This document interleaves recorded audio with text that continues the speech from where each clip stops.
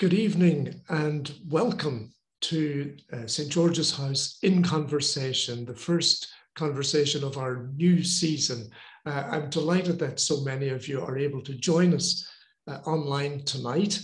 And I do hope that if any questions occur to you in the course of the conversation, that you will send them through to me on the chat facility, and I'll do my very best to weave them in. It is a particular pleasure and indeed an honour to have as our guest tonight Lord King, Mervyn King, leading economist, former governor of the Bank of England, a firm friend of St. George's House and author also of the book I hope you can see behind me, The End of Alchemy, which looked at the financial sector in 2008 and the crisis that occurred then, but also makes some radical suggestions as to how the financial world might be better organized, better run in the future. I think you'll agree it could not be a better time to have somebody of Lord King's distinction. We are living in a time of volatility in the markets once again. The Chancellor's fiscal event / mini budget, whatever it might be called, seems to have set things ajitter. We have a cost of living crisis, we have inflation heading into double digits, and we have interest rates on the way up after a long period of very low interest rates. And I'm sure we will come to all of that in due course. But Lord King, firstly, welcome tonight. Thank you for making the time to be with us. And I really wanted to take you back to 2008. I've had a great time with your book. And one of the things that occurred to me as I read it was this was a huge, huge crisis, but yet nobody seemed to see it coming. And I wonder if that says something about economics as a discipline in itself. And how come the brilliant economic minds that were in the sector at the time really didn't see this coming over the hill? And when it came very quickly. Well, first, Gary, thank you very much for inviting me to join you in this conversation. St. George's House and St. George's Chapel are a very important part of my life. So the financial crisis, why did people not see it coming? That, of course, was the question which the Queen posed to economists at the London School of Economics. Now, of course, some people claim they did see it coming, and there are always people who will forecast either doom and gloom or great optimism, and they claim to be right after the event. I think a lot of people did understand that what was developing in the 12 months or 2 years or so before the crisis really broke in August 2007, that position was unsustainable. But the fact that you could see that there were major problems in the financial system didn't enable you to say, it'll be the first week of August 2007 that it all goes wrong. And indeed, if people did believe that, it almost certainly would have either gone wrong earlier than that, or they would have been able to take measures to prevent it. So I don't think it's terribly productive to say, why did no one see that particular event occurring? I think it's much more that people were complacent about the build-up of excess borrowing in the financial sector and the use of very complex instruments, which they didn't really understand. And I remember I gave a speech at the Mansion House in June 2007, before the crisis hit. And I said that the experience of history was that financial crises were associated with excessive leverage, that is, banks and other financial bodies borrowing too much, and that many of these complex instruments might turn out to look a good deal less attractive when the time came to get the returns. And I remember that there was a section of the audience that booed at that point. And they booed because they were very keen to maintain this fiction that because the banking system, the financial system in London was so efficient and profitable, that there must be nothing wrong with it. But of course, one way of making high profits is that by taking a lot of risk.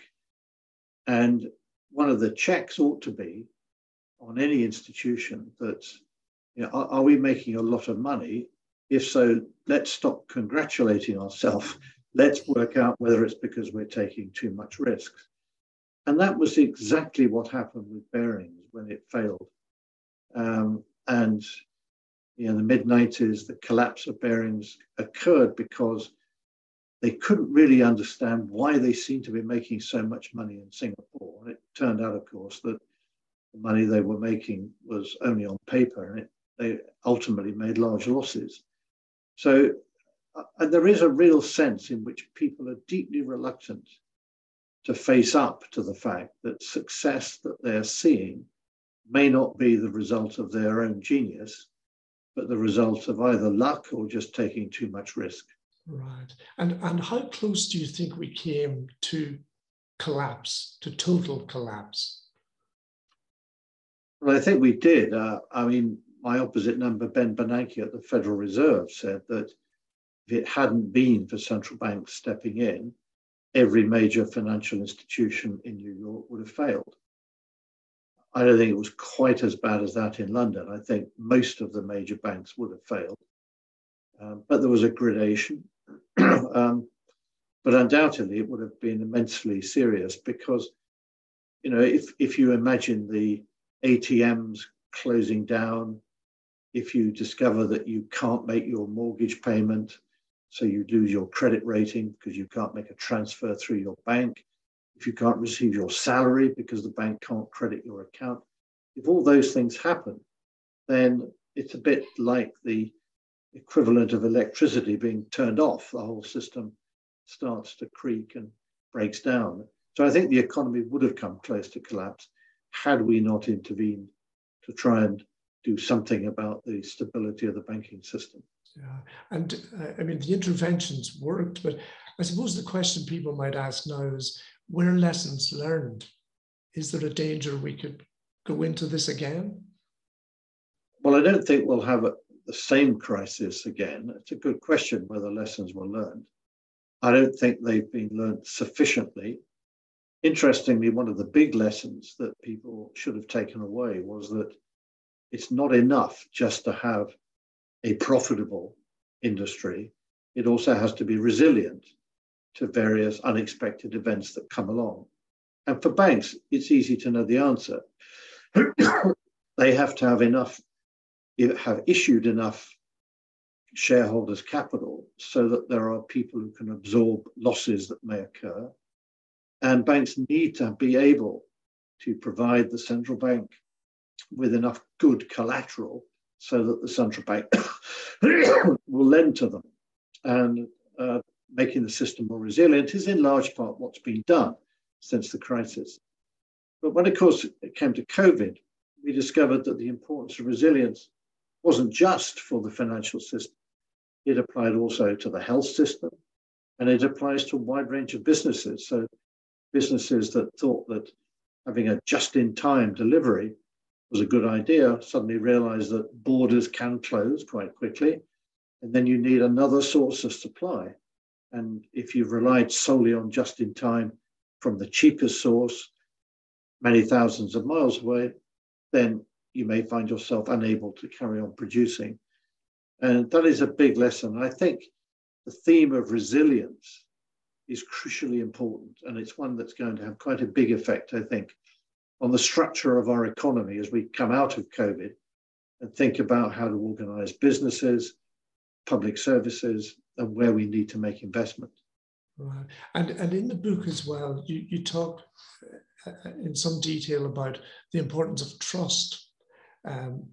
Money is based on trust. Banks were institutions that rely on trust. Do you think, has that trust been, if not lost, certainly weakened? Well, it was certainly lost in large part, I think, around the time of the financial crisis. And you could see that because even the big banks in the UK found it very difficult to borrow short term because no one really knew whether they'd made or lost money in the transactions on derivative instruments before the crisis. And if you didn't know which bank was winning and which bank was losing, you didn't want to lend to any of them, because then your loans would just never be repaid. So that trust was lost. And I think one of the unfortunate aspects of the rise in inflation is that the whole point of having a stable currency is that people trust it. They're willing to make transactions in terms of that currency. They will price their goods and their wage and their labor in terms of that currency. And they can trust that it won't see its value be too volatile. And I think it's very unfortunate that we've seen the rise in inflation that we have seen. I think that can be corrected. But trust is the fundamental mainstay of a market economy, and indeed any society. You can't just rely on incentives to persuade people to behave in a way that generates the best result collectively. We all trust the people that we deal with. You trust people when you buy food in a shop. You trust that you don't have to test you don't have to have your own poison expert next to you to taste the food first. Many things that we do in life rely on trust. You trust a bus driver not to crash it into the other side of the road. And all of these things rely on a combination of trust in other people, trust in the regulatory and legal framework within which we all operate. But it's not something that you can simply rely on pieces of paper. It was once said that if that's the view of what a rational economist is, that no economist would ever be able to reproduce themselves, because nobody would want to marry someone that was as completely, absurdly, legalistically rational as that. Humans are what make our society work, not textbook economists. Right. And you said there that the inflation on the rise at the moment, you think that can be corrected. How do you think it can be corrected? Well, the simple answer is higher interest rates. I think what was very unfortunate was that during the period of very low interest rates after the financial crisis, until COVID hit, inflation was low. There was no obvious reason to think that it might deviate from that. And I think not just central banks, but I think the economics profession deluded itself into a theory of inflation that said inflation doesn't really depend on the amount of money in the economy or what's going on.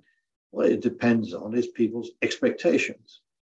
And those expectations are determined by the official inflation target. Now, this is circular, because if you really believe that, then by definition, any deviation of inflation from the target must be transitory, because people's beliefs will always bring it back to target. They will behave in a way consistent with it. But when inflation starts to rise rapidly, why should they go on believing that inflation will always come back to 2%? The model that economists and central banks were using said it would. But it didn't correspond to common sense. And what we saw during COVID was that we started with a balance of the economy, but with demand and supply roughly equal. Yeah. And then with the lockdowns and decisions by businesses, supply was at least temporarily reduced. And what did central banks do? They printed a lot of money so that demand rose. But demand was then exceeding supply. You had the classic definition of inflation resulting from too much money chasing too few goods. Right. COVID gave us too few goods. Central banks gave us too much money. And it was it was this newfangled theory that somebody didn't need to worry about what was happening to money or in the economy. You just looked at expectations, and that would guarantee that inflation would come back to target. Well, it didn't, and it got out of hand. And then, of course, central banks had bad luck, because the Russian invasion of Ukraine added to a significant rise in inflation that had already was occurring and was very visible in 2021. The Russian invasion of Ukraine pushed up world food and energy prices, which took inflation up again to around 10%, not just in the UK, but in the European Union and in the United States. Now, what will bring it down? Well, first of all, if there is some good news in about the war in Ukraine, not easy to imagine that, but let's suppose there were some resolution of the war in Ukraine, which meant that food and energy prices came back to their pre-invasion level. Then instead of energy prices adding, say, 4 percentage points to the annual headline inflation rate, it would for a year subtract 4 percentage points. So if the underlying inflation rate resulting from the printing too much money in 2020-21 took inflation up from, say, 2 to 6%, but instead of energy prices taking it from 6 to 10, they'd be taking it from 6 back to 2 for a year. Yeah.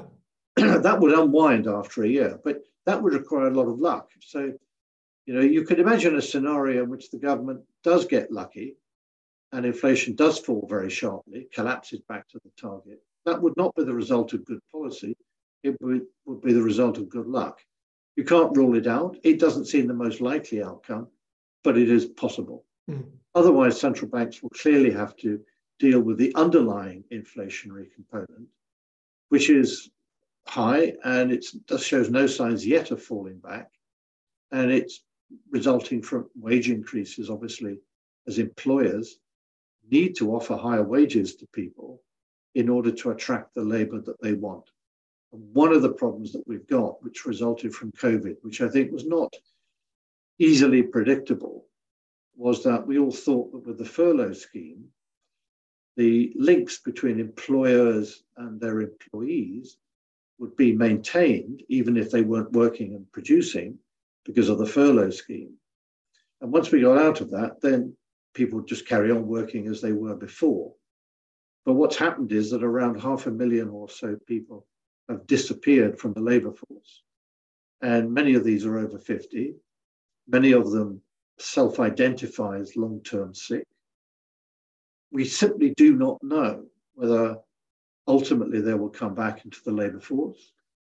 They may decide that the change in lifestyle is sufficiently enjoyable to compensate for the lower income. They may be people who have been added to the NHS waiting list, which is clearly very long, and don't want to work until they've had their treatment. So they might come back eventually, but only when the NHS has treated them. Or they may be suffering from symptoms of long COVID, about which we don't know very much, and who knows how long those symptoms will last. Yeah. And I see no easy way in which we can anticipate that. We just have to watch and see. But what it does mean is that starting from here, with a very tight labour market, it's going to be extremely difficult to bring down the domestically generated component of inflation without higher interest rates that will generate some slack in the labour market that mean that firms won't have to offer higher wages in order to get the labour they need. Right. And just going back to something you said a moment ago, the central banks printing more money during COVID at a time when the economy, as it were, was closing down, parts of the market were closing down. That seems to me, as a non-economist, a very basic error. It was a very basic error, and I think most non-economists wouldn't have made it.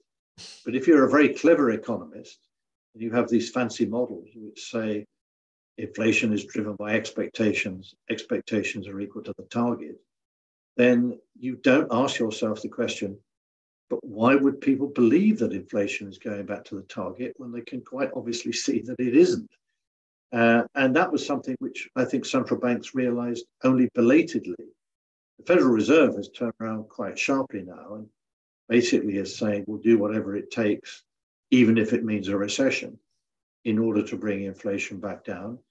The US inflation numbers today were not encouraging. They will keep raising rates until they're pretty much convinced that inflation will come back to the target. We don't know what the Bank of England will do. So far, it's not been willing to raise rates as quickly as the Fed.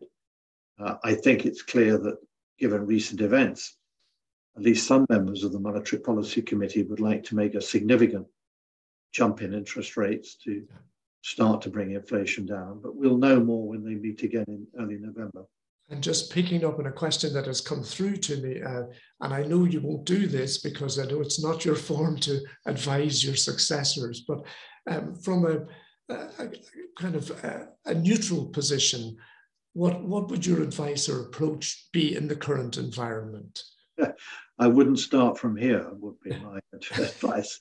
And I think this is one of the problems, because having allowed inflation to pick up in the way that it has, much higher than we've experienced for a long time, I think central banks will now feel that they will want to err on the side of ensuring that inflation comes down. The idea of trying to navigate a fine path between recession and inflation, I think, is out of the window now. I think that's too late for that. And I think that certainly in the case of the Fed, and my guess is other central banks, will feel that they cannot afford to lose credibility, and they will want to be tough on inflation. That may mean that if all central banks are doing it, that collectively they overdo it and we end up with a global recession. But maybe we need that in order to bring inflation back to the target. Of course, some good luck in the form of resolution of the war in Ukraine would help enormously. Mm-hmm. But short of that, I think central banks will just keep going. And that does raise the risk of a recession down the road. Yeah, and just thinking, about inflation and interest rates, how high do you think they could go? I mean, could we get back to the 1970s, for example? I don't think we're in a position where rates will need to go to, say, 15%. No. But remember, in the 1970s, inflation in Britain actually reached 27%. And we're not in that position now. But that's the reason why it's important that central banks tackle this early. The big mistake made in the 1970s was to think that, well, it doesn't really matter, inflation's a bit higher. We need to keep unemployment down, so we'll tolerate a somewhat higher level of inflation. That simply didn't work. And the central banks that pursued that approach ended up with not only higher inflation, but actually much longer recessions. Yeah.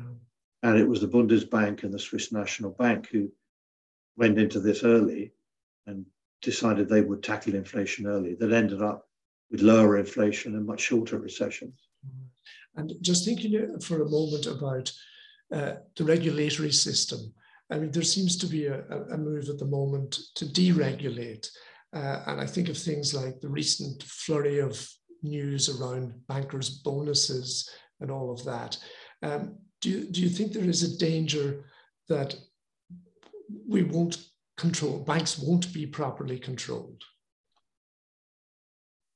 Well, what we need is intelligent regulation. And I despair sometimes of what happens when people introduce new regulations. So in the financial sector with banking, the regulations are tens of thousands of pages long.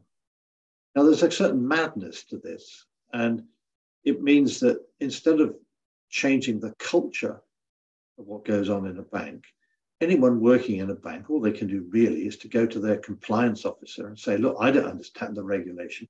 I've got a job to do. I don't have time to read tens of thousands of pages. Tell me whether what I want to do is kosher or not. And that doesn't lead to a culture in which you want people to ask themselves, what the strategy I want to pursue, is the product I want to sell a customer the right thing or the wrong thing to do? And you want that sense of self-responsibility to be generated. You can't do that when you've got an incredibly detailed regulatory system. So regulation has to be, I think, a lot simpler. And bankers' bonuses is quite a good example of it, because frankly, it didn't actually achieve very much. It doesn't now. And greater competition among banks, regulation on the overall degree of risk that's being taken. You don't want banks to borrow too much money themselves. Simpler regulation that works, makes sense. We saw in the financial crisis that there were very detailed calculations about the amount of equity capital that banks had to issue. And they were so detailed and complicated that they were useless in the financial crisis, because they were designed using data from a period before the financial crisis. And they didn't pick up the risks that banks were taking immediately before the financial crisis. the one thing that we always need to remember is that the world isn't just the playing out of the same old forces year in, year out. It's not like tossing a coin. Sometimes it's heads, sometimes it's tails. The world is always changing. And that's very different from many scientific laws. You know, the motion of the planets around the sun can be predicted with fairly straightforward calculations because the forces that are determining it are not really changing much over time. Whereas in the economy, the forces driving the economy are changing over time. And of course, people react to that, which makes forecasting and prediction almost impossible. And it's much better to try and have simple rules of thumb, if you like, for behavior and for regulation. So we need regulation, that's absolutely true, but we need, I think, much simpler, but more intelligent regulation. Okay, and I'm just looking at some of the questions which are coming through thick and fast, as you might imagine. And one here is: do you feel that banks are still attempting to influence financial regulations, and if so, to what degree? I think almost any company or large producer is trying to influence the regulator and the politicians that set regulations. That is always true, and it was very clear before the financial crisis, and it's equally true now that people will lobby for their own self-interest. At one level, you can't complain about that. Sometimes the lobbying will bring to the attention of politicians and regulators some facts which they may not be aware of. But it's always an important consideration. And from that perspective, I do worry that the government wants to give the Bank of England a remit for financial regulation that includes the competitiveness of the City of London. That's not the job of the regulator. The Treasury or some other government department can be responsible for promoting a particular industry like financial services. The regulator's job is to take the regulations designed by Parliament and implement them without fear or favour. And that's one of the most important things. Right. And there has been talk, how serious, it's hard to tell, but about the independence of the Bank of England and tampering with that. Do you think that is at all likely? I don't think there is any likely threat to the legal independence of the Bank of England. I think any government that tried to get rid of the independence of the Bank of England for monetary policy would immediately see an adverse reaction in gilt markets and long-term borrowing rates for the government. But I do think there is a big issue about de facto or practical independence. And I think it comes from two sources. One is the fact that when the Bank of England was made independent in 1997, there were still a lot of people working in the bank and people in politics who remembered the inflation of the 1970s. And they realized that mistakes were made, and they knew that it was in their interest to allow the bank to set interest rates independently, and that they, as politicians, would in the long run benefit from that. Now, there's hardly anyone left now, in this, either in banking or in politics, who remember the 1970s personally. And too many people have got used to an artificial situation in which interest rates have been so close to zero. That's not a sustainable position. That means that as interest rates go up, which they are now, that's a global phenomenon, not just a UK one, that people will discover that the cost of their mortgages goes up. Politicians won't like that. The cost of servicing government debt is rising. Politicians won't like that. And there will be a temptation for them to put pressure on the Bank of England to help them ease the challenge of financing these large budget deficits. So a combination of the lack of, there's no memory now of how bad inflation was and why independence was important, and the practical pressures on government to finance their budget deficits today means I think that they will want to put more pressure on the Bank of England, and they can do that in a variety of ways. Appointments, putting the people in the bank whom they want to see there. There are all kinds of ways that can be done. And I think one of the things that's not helping in this respect is that when the bank was made independent in 1997, the government said, well, that's your job. You're not supposed to do anything else. There's a lot to be said for that. And I think since then, so many responsibilities have been put back onto the Bank of England, including most recently climate change, which is really very foolish because central banks can't do very much about climate change. Yes, they can create a massively costly reporting system, which generates lots of spreadsheets, but doesn't really mean anything or do anything. Climate change is too important to play with that. Governments have a responsibility for it. They should take the measures and steps that are needed to combat it, not pretend that there's something that central banks can do. Nobody would ever create a central bank because they were worried about climate change. They created central banks because they wanted a stable currency and a stable financial system. And as soon as you load more responsibilities on the bank, which are properly those of governments quite naturally come to feel, well, hang on a minute, we should be involved in this decision too. And that blurs then the boundary between politics and central banks in a way that's not very helpful. On the eve of the Brexit referendum, I remember you gave a lecture at St. George's House, in St. George's Chapel, and you began by saying that you were absolutely not going to tell the audience which way you planned to vote the next day. And I'm not going to ask you tonight which way you did vote the next day. But I do want to ask you, here we are, whatever it is, 6 years on.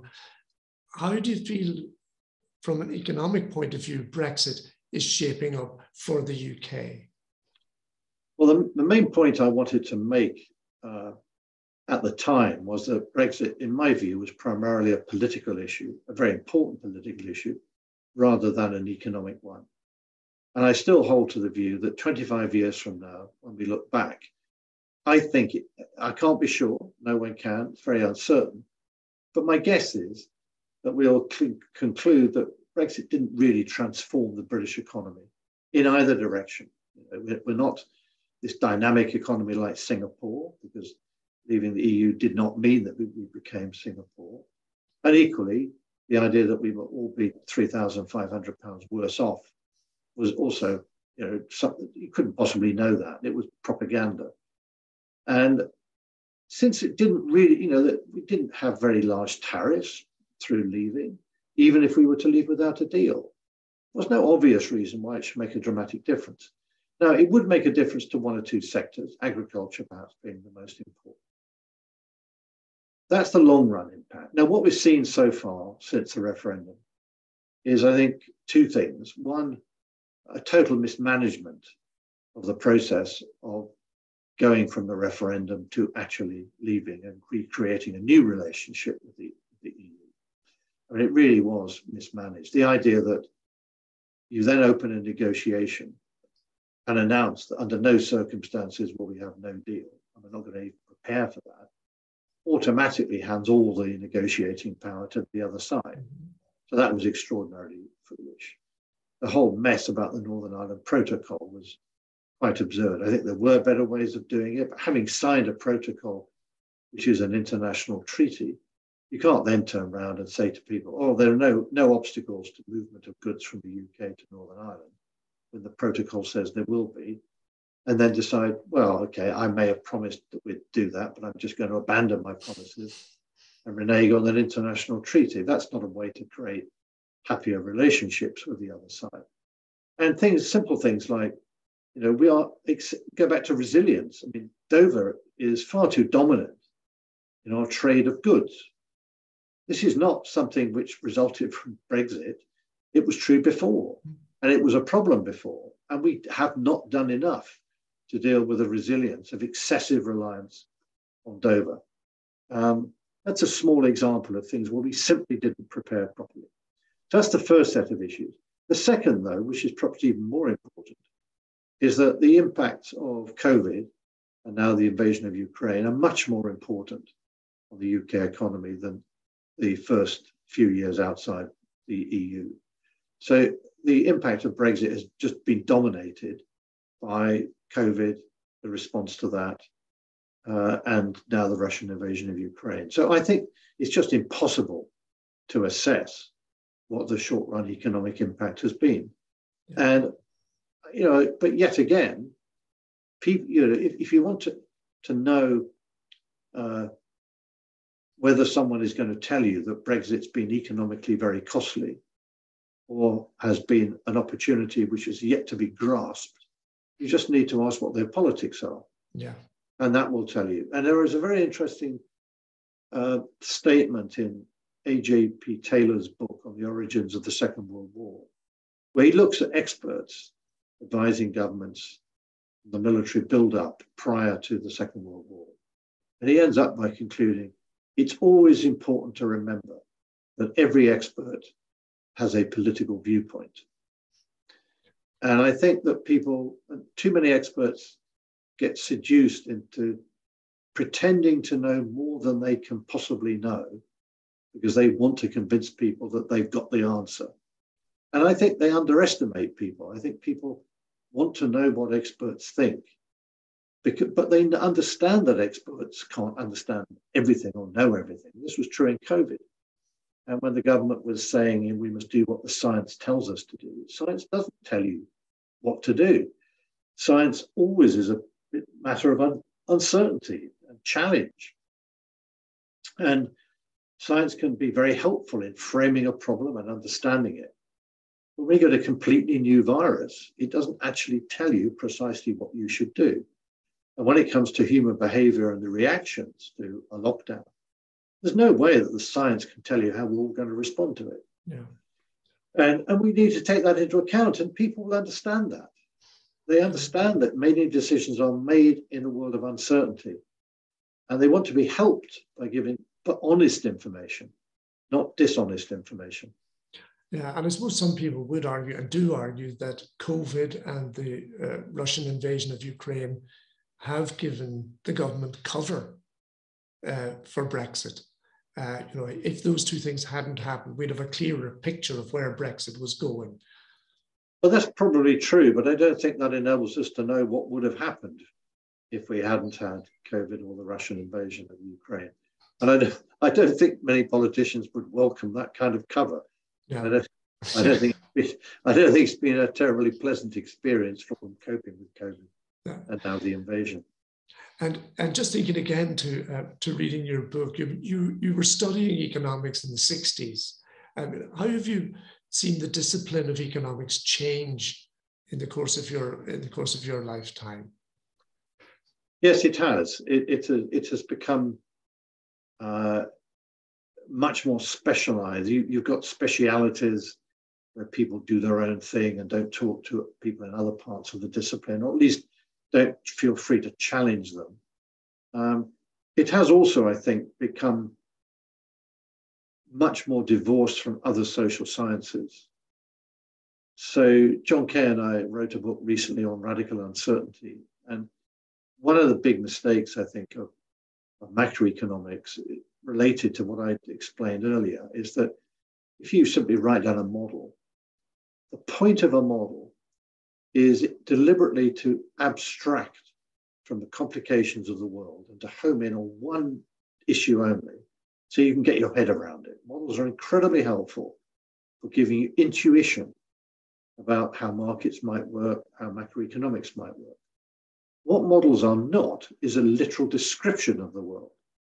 And that's why you can't use models to make forecasts or predictions, because the world is much too complex. Models are to help you think about the world, to frame problems. But what too many economists have done is to believe that their models are a description of the world. And so they set policy in the model.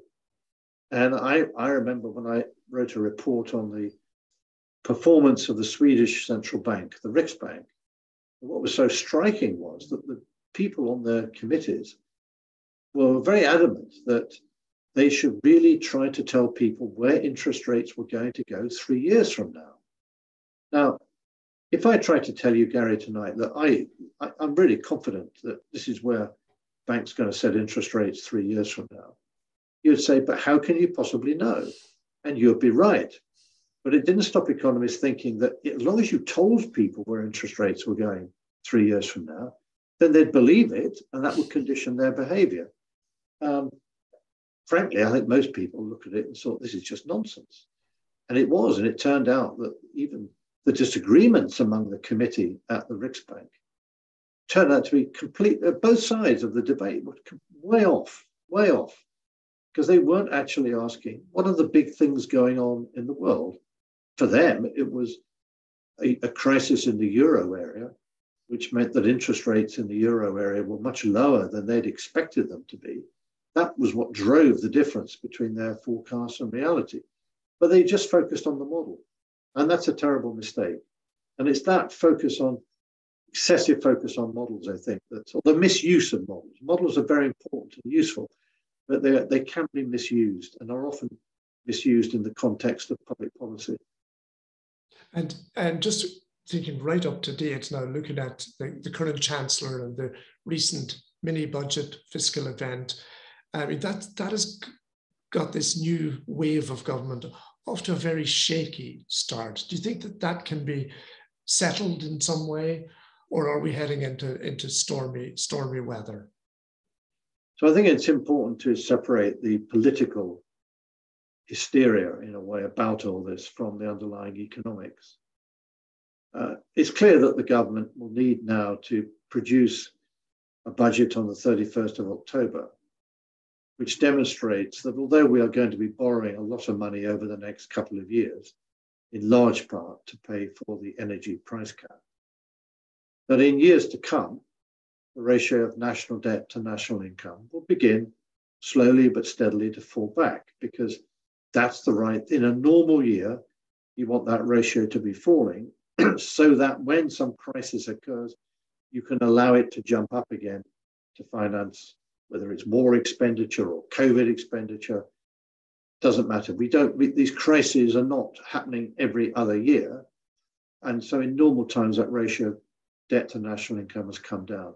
That is the lodestar for a sensible fiscal policy. They've got to add that to what they want to do on taxes and spending overall. And the mistake that was made was, I understand why they wanted to announce the energy price cap very, very quickly. That was not crazy. But the problem was that they also announced a range of other measures without waiting for a budget where they could demonstrate that they had a plan for bringing debt to GDP back down at some point. That's what they've got to do now. And they've rather boxed themselves in, clearly. But we shouldn't forget that underlying all this, there's a great deal of hysteria, really, about what's going on in financial markets. That the two things which the British economy needs, and has needed for quite a long while, to deal with the fact that we simply don't save enough as a country, are higher interest rates, higher long-term interest rates, to provide a return on savings and to enable pension funds to meet the cost of paying pensions, and a somewhat weaker exchange rate, because we have a very large current account deficit. We import a lot more than we export, and so we effectively borrow from abroad. So we've got to raise how much we save. Well, what we've got, higher interest rates now, not just at the short end set by the Bank of England, but longer term interest rates have risen. Many people will find this an awkward adjustment and asset prices will fall back. But it's an important and necessary step, as is a somewhat weaker exchange rate. People always look at this sterling dollar rate. That's highly misleading. The exchange rate against a basket of other countries, weighted by the amount we trade with them, has fallen 6% or so. Not a great deal since the beginning of August, not trivial, but it was probably part of the adjustment. So we are going back to a world in which interest rates will be higher.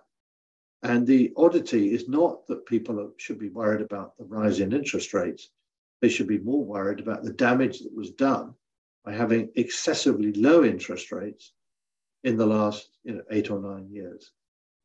They were needed during the financial crisis, but nobody around the tables of the international meetings at the time ever believed that we would have to have these excessively low interest rates for anything more than a reasonably short period.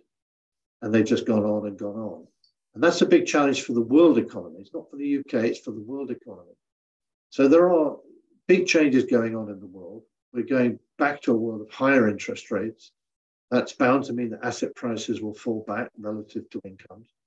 We can't stand in the way of that. We have to accept it and adapt. But in the longer run, it will be to our benefit. It's such an interesting analysis. And lastly, and I'm going to take you away from all this completely, but one of our listeners mentioned the charity you founded, Chance to Shine, based on your love of cricket, which your well-known love of cricket. And I think people are interested just to know what the charity does and how it's doing, how it's going. Well, the charity was set up to reinvigorate cricket in state schools. State schools had stopped doing not just cricket, but many other sports. And we wanted to put cricket, I say we, as Mark Nicholas, the cricket commentator, and myself, 20 years ago started this. And we wanted to do this as an educational project, not as a cricket project. So our motto was, ask not what children can do for cricket, but what cricket can do for children. And what we thought cricket could do for children was to give them really valuable lessons in life skills. So learning how to win and how to lose, how to cope with these different things, how to compete fiercely on the pitch, but be friends with your opponents off it, how to work in a team, how to take responsibility for your own performance when you are working amongst a group, how to keep fit, the importance of physical fitness. All of these things we thought were very important life skills. And we thought cricket was probably the best sport we could think of to do that. So we set up Chance to Shine. It's gone very well. Head teachers love it. They bring it into the schools. We train the teachers. We bring in coaches from cricket clubs outside into the schools, both in the teaching day and also outside school hours. And we organise proper competitive matches. The scheme has been very successful. There are over 5 million children have gone through this programme. Biggest sports programme, I think, in British history. It's been immensely successful. And it carries on. There are still, because each year more children enter the school system, we've got to keep the programme going and add to those numbers. So it's operating very successfully. We have a very professional team now running this, and everyone believes in its success. I think, although the MCC and the England and Wales Cricket Board were sceptical at the beginning of this venture, because they'd seen so many ideas about how to generate these projects start, but then disappear with the kit left in a cupboard somewhere and everyone's forgotten about it. They were skeptical. They didn't think it would work. So we knew that we had to have really professional management, and it had to be a system that we monitored every week. We monitored what was going on in the different schools around the country. And we actually threw out some clubs providing coaches from the program because they weren't matching the standards we'd set. That really affected how people behaved. And I'm extremely proud of this because it's had a big effect. And you see the stories from head teachers about kids who had dropped out of school, were not performing well, couldn't concentrate. Once they had discovered that there was something that they could do, which wasn't just academic work, and they were good at it, then some of these people became leaders of the school and would encourage other kids to study their academic work, not just play sport. You know, one girl said to me when I went to a school in Kent, Chance to Shine has shown me that I could play cricket. Well, maybe if I can learn to do that, maybe I can learn French. I went to a school in inner London where there was a breakfast club which Chance to Shine had set up. And there were a group of kids playing. There was a girl from the Caribbean origin batting. The bowler was someone with a Muslim dress. and the fielder on the boundary was a white English kid. And not one of these people, with the slightest bit, took any notice of the fact that they were of different colour, different ethnic origin, different religion. They were just playing cricket together. And that's the way to overcome differences in our society and show people that we have much more in common than we have differences. And what a terrifically positive way to finish our conversation. Lord King, I'm very grateful to you for taking part. Thank you very much indeed. It's been my pleasure, Gary, and St. George's House does wonderful work, and I'm proud to be associated with it. Thank you. And let me just finish by thanking all of you who have tuned in tonight. There were many questions coming through on the chat. I couldn't get through them all. I promised Lord King we'd be finished by 7:45, and I've already broken that promise, I'm afraid. But thank you for tuning in, and I hope you'll be able to join us for future conversations over the coming months. Thank you, Lord King. Thank you to our audience, and good night.